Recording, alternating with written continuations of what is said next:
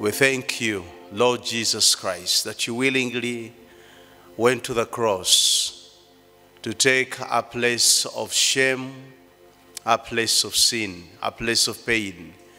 You died our death. You died in our place. You died for us. Lord, we love you. We ask that you will help us to love you more. Even as we engage with your word, please come and help us to draw truth from your word, to draw strength from your word, to draw resources from your word that will help us in our walk of Christian discipleship. This we pray in Jesus' name. Amen. Please be seated. Praise the matchless name of Jesus. It's good to be together again in this God's house. I want to add my voice to that of Reverend Lydia to welcome the Wadulos. It's a joy to have you in our midst this morning. They often worship at, is it a Saint Church in Sironko? St. John's in Sironko, where they live most of the time. But to have you here is a great joy, and we are happy to be in fellowship with you. Also wish to tell this community that we have two teams on mission. One is the Law Love Fellowship. They are in Bukwo. About 52 students there in Bukwo on mission. They went yesterday and they'll be returning on the 7th. So as you pray in your homes at your times of prayer, remember them, that God will use them to bring many people into the kingdom. The other team is Kaim. Kaim traveled also yesterday and they went to a place called Nyachishenyi, near Chisizi Hospital. They have gone to preach the gospel. Let us send them our prayers. For them, they are coming back on Tuesday. So we pray that God will use them in the expansion of his kingdom. Our theme today is the risen Christ invites us to face our past and refocus our future. The risen Christ invites us to face our past and refocus our future. The risen Christ invites us to face our past and refocus our future. Turn your Bibles to John chapter 21, a passage which was well read for us. I'll just be reading a few verses as we go along. Because of the length of the passage, I don't have to read it again. The risen Christ invites us to face our past and refocus our future. Those of us who are old enough know about how difficult it is to resolve the past and move on meaningfully and unentangled by particular memories. And these memories come in all kinds of form. It could be something you said that was unkind to another person. It could be not being there when you should have been there and when we are most needed, and something went wrong, so you're struggling with that memory. Or what you were caught doing, which you should not have done. Or someone you cheated or denied access to services they deserved. For some people, they wrestle and struggle with the memory of having caused death to another person because of reckless driving. Or it could be betrayal of one you had promised to love unendingly. And it goes on and on. Some things, friends, in the past are really difficult to resolve. In today's message, we will focus on Jesus and how he helps Peter to move on. So in this chapter, John chapter 21, Peter decides to go fishing. his friends choose to join him. While some have suggested that he was backsliding from the call the Lord had given him, it could well be that he is just coping with his new normal. Just like many teachers quit their profession of teaching because of the lockdown and now find themselves in other businesses because they have to make ends meet. And so for the disciples, their rhythm of life had changed since the day Jesus had been arrested. Remember that he also, Peter, that is, had a family to feed. Yet it is in this incident of going back to fish that he got a transforming encounter with the risen Lord, resolving his recent past and refocusing his future. And as we look at how Jesus dealt with Peter, we will get a message for each one of us on how to resolve our past and refocus our future. And we're going to look at two main points. Number one, the reason Jesus sought the disciples out, and it was not them who sought the risen Jesus. It is the risen Jesus who sought the disciples out and not the other way round. The second point we will look at is this. We will look at Peter's restoration and the assignment Jesus gave him. Peter's restoration and the assignment Jesus gave him. So we go to the first point. The resurrected Jesus is the one who sought them out and not the other way round. As we read at the beginning of the chapter, it is 7 disciples who are named. The prominent one is Peter, and it's possible to miss the other 6, but it's actually 7 of them who are named in this passage. But verse 1 begins by giving us the big picture of the story. And this is the big picture, that Jesus is revealing himself a third time to his disciples. He's revealing himself a third time to his disciples. And so in verse 1 we read, after this, Jesus revealed himself again to the disciples by the Sea of Tiberias, and he revealed himself in this way. And the story continues. And as you think about what had happened a couple of days before, these questions come to my mind. How do you deal with friends who abandon you at your greatest hour of need? From your point of view, whose responsibility would it be to mend the broken relationship? Jesus, amazingly, in his love and mercy, is the one who takes the initiative. In this passage, it was Jesus who took the initiative. Jesus was there at the shore with the fire, having made breakfast for them. The disciples were cold, fatigued, and frustrated because of a fruitless night. That is, they had caught no fish. They found Jesus waiting as a redeeming waitress. When you are hungry and looking for something to eat, what a joy to find food ready there for you. And the waitress is Jesus himself. But as we engage with this passage, we also note something very powerful.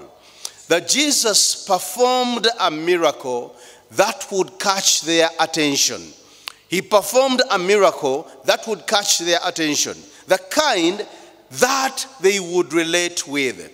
Because in their calling, it had been the same miracle that turned them from being fishermen to fishers of men, as we read in Luke chapter 5.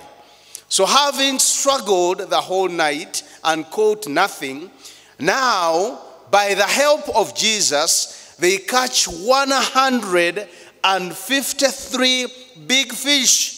153 big fish. And when John realizes that this is the same man who helped us catch so much fish, John turns to Peter and says, "It is the Lord. It is the Lord." And that is when their eyes are open to know who is at the shore. Then Jesus invites them to bring some of the fish, some of the 153, thereby including them in what he was already doing. We also note in this passage that he spoke to Peter after serving him breakfast. He doesn't raise any issue before serving him breakfast. He was not quick to bring up the subject of Peter's recent ugly past, the ugly past of Peter's denial. Similarly, brothers and sisters, Jesus comes to us in our struggles. He wants to open the eyes of our hearts so that we may see him for who he truly is. Peter had overstated his commitment. Jesus is inviting him to rely on God's grace for the journey ahead. It's not how powerful you are. It's not by might nor by power. It's by my spirit, says the Lord. It's not how powerful you are, how gifted you are, how much oil you think you have on your life. It's by the sheer grace of God. Simon Peter, do you love me more than this?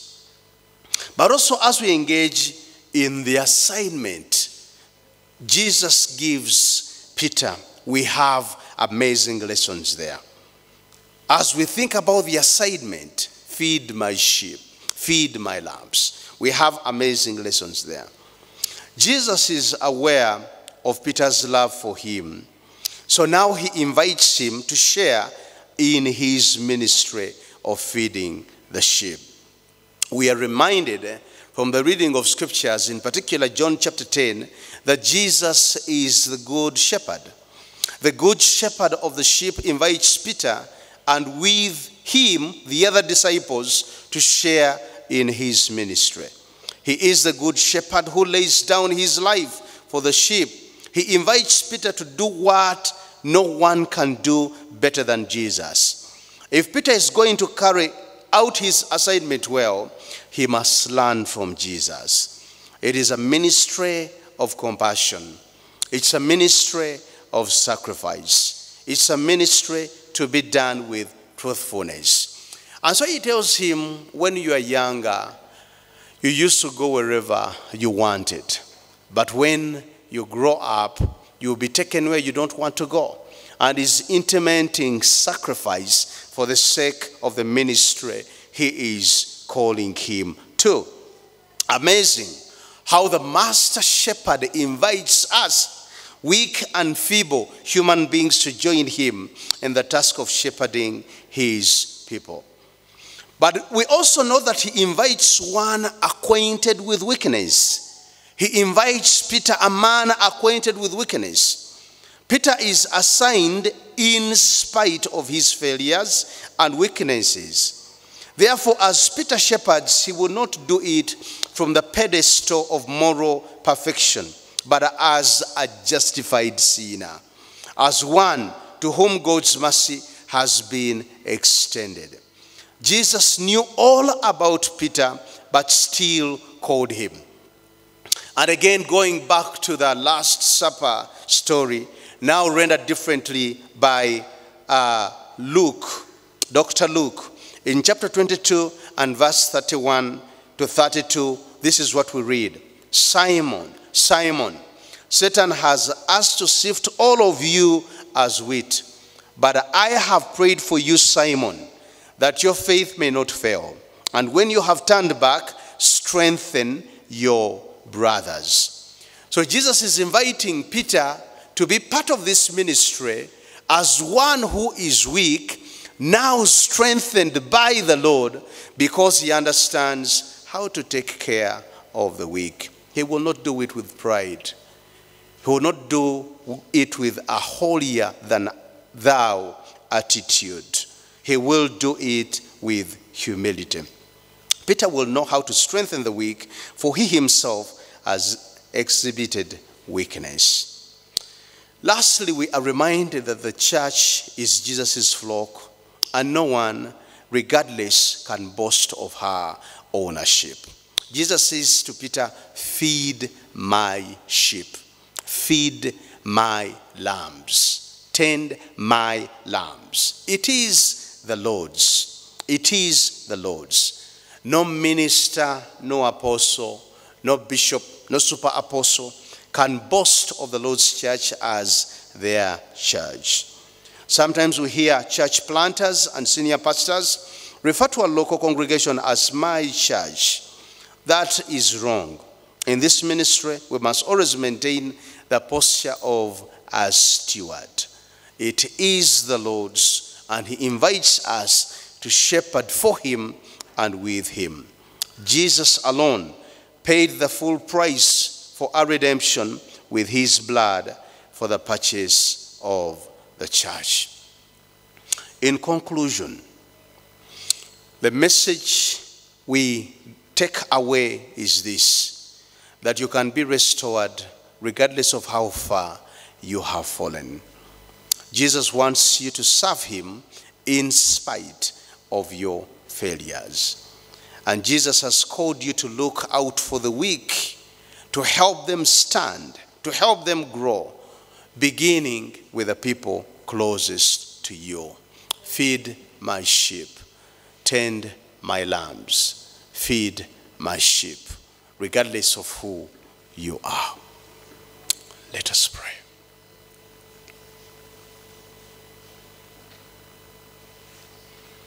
My Jesus, I love thee. I know thou art mine.